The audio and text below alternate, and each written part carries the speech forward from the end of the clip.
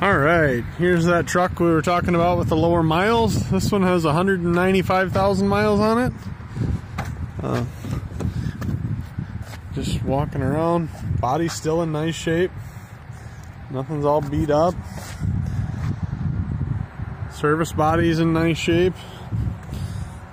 Tires are almost new, just a ton of tread still on the tires. The Tommy gate's a little rusty. They hit it with some spray paint, I think, in the detail shop here, but everything still works. I know we checked all that out.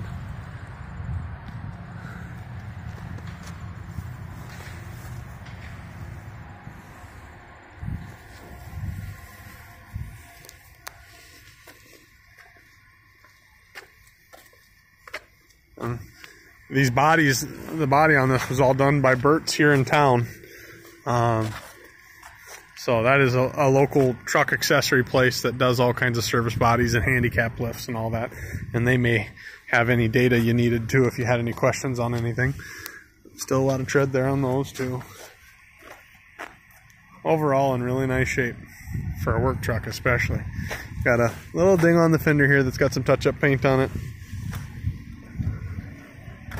But outside of that, and some chips on the bottom and stuff, typical road rash stuff, but nothing too crazy. Body and interior still looks pretty dang nice.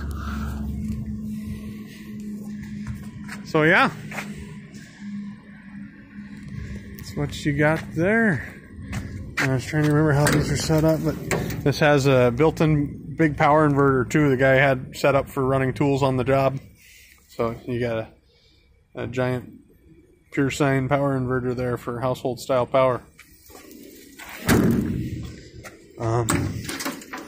All nice service body set up here with the pull out.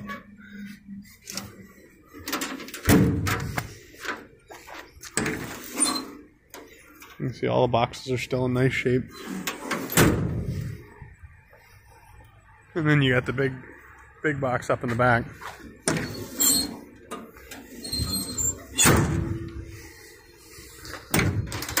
This one doesn't have the pull out like the other side, but still a nice workbench top door.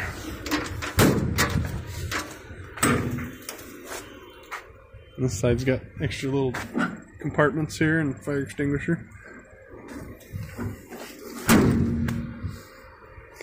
So yeah, if there's any other questions, don't hesitate to give me a call. My cell's 218-979-1669. And again, this is Tom Muscatel. Thank you.